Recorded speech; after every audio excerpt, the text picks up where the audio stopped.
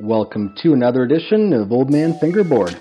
So, this is the 4-week update. So time flies, a lot has happened in a month, so let's talk about all the things. I'll try to do it quickly because I can ramble on forever. So we're going to start. So you can see here I've got my new little park set up. So I kind of built two sides, two different backdrops to the walls, and I can rearrange the obstacles. I've got more coming. I've got a double-sided quarter pipe over there. I've got a square rail, another fun box over there with a rail on it. So I've got lots of things going on already. I've made like a horseshoe, so I can kind of do a run up one side, hit this rail, jump over this grass area, and come to the other side and do a switch run back into that quarter pipe. I have another quarter pipe coming, a mini one from Dead Billy FB, as well as a couple benches. So I have a ceramic bench coming in here, or a concrete bench, and a wooden bench as well, which I can switch around, put them wherever. So I've got lots more stuff coming, and so far this is the park. So I decided to go with this surface here, just for this park at least. This is my quiet park, so it really cuts down on the noise by a ton. Lots of the wood and metal is still going to make lots of noise, of course, but a lot of the errors and when the board goes flying, it's just allows me for longer practice sessions. I still practice on my granite. Upstairs I've got wood surfaces, but for this park I wanted to cut down on noise, so I went with this, and so far it's rotting really nice. So yeah, so that's it for the park. I made this little wall just for fun, put a wood rail on top. Again, just wanted that little bit of backdrop and figure I could really create this horseshoe run that way. Of course I can ollie over this and onto it and do tricks as well. So this is the 1 month update. So aside from practicing every day, so if I missed a day, almost every day, I have not missed a day, of course. So I've done my minimum 1 hour, a lot of times more than that, a lot of research, a lot of studying, a lot of things like that as well. I know so much now compared to what I did before, just board widths and lengths, what I like. The wheels I've tested, the tapes, the trucks, the bushings.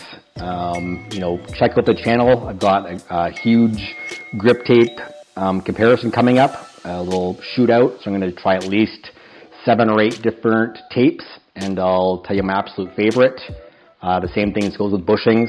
So I'll do a little bushing shootout and I'll try as many bushings as I can. And I've already got, 4 different types I've been trying already. So that's kind of that. To make it a quicker video, so what I've been working on is what I said at the end of last video, is I'm really just working on consistency with my kick flips and tricks in general, my rail tricks. So I've been practicing rail tricks for hours. I have so many dialed in now. The quarter pipe, so I'm working on a quarter pipe now. I'll show you some of that stuff. I'm just really trying to learn a lot of simple stuff. It's just clean and looks good and helps with my flow in the park. And then getting a run together now. So now that I've got this park, I'm trying to actually get runs together. That's the fun thing, is stringing tricks together. So I can start on one trick and see if I can kick flip on multiple obstacles. So what have I learned so far in 1 month?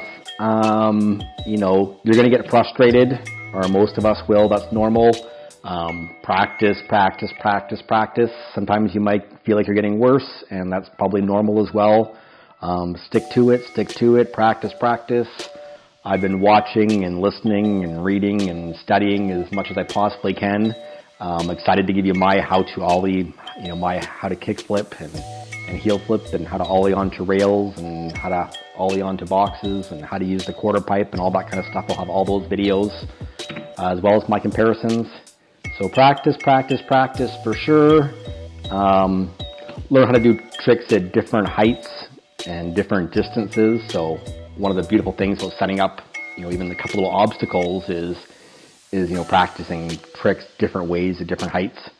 I'll give you an example. If you looked at my week 2 video, I just had kind of learned kick flips and hadn't learned them that great. Where am I at 2 weeks later after, again, thousands more attempts and lots more research and study and practice, is I can now do kick flips multiple ways. So I can do quick little pop ones. So I'll show you a couple of these. Quick little pop ollies, as I call them, where we're really just kind of bouncing the board off your finger and having it spin quickly. Traditional medium height ones, where I'm just kind of doing your typical ollie off the front corner. So instead of a regular ollie, you're just dragging the finger up the corner a little bit more. And then I learned some stalled out kickflips. So if I'm going to go for a big object, I might want to get to the height, the peak of my height or close to it, and then bust out the kickflip. So really different techniques for all of those, and then again how to do those in the flow. So how to land those tricks, keep rolling on to the next trick. So that's kind of the big update where I am. So I've again learned so much, getting more consistent, having as much fun as I did a month ago. So I won't be slowing down. If anything, I might be speeding up because I'm getting longer sessions in this park. So again, I built this quiet park for that reason. I can spend literally hours practicing down here. So challenges for fun I give myself is this grass area. So for fun, I'll say this grass area over here. And I can spend time just doing kick flips over this. Sometimes before I go to bed, I might say, okay, I want you to do 5 kick flips over this sign and grass area.